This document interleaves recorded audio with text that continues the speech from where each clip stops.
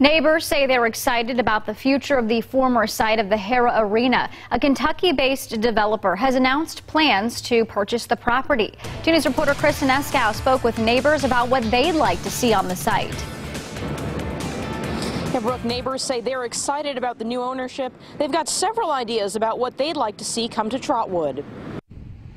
It has now been nearly 2 years since the Hara Arena shut down.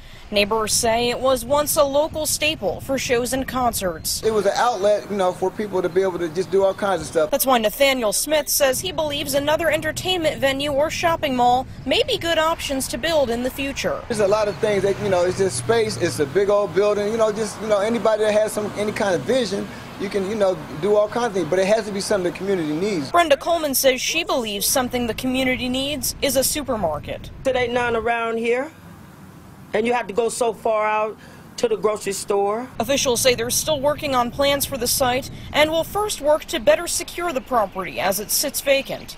Neighbors we spoke with say they're pleased to see the site is getting interest from a developer. I'm just glad that, somebody's buying it and, something's going to be done versus, there's a lot of places in Trotwood that have been bought or just not in use anymore and nobody's done nothing in years to it. So at least they're going to do something with it.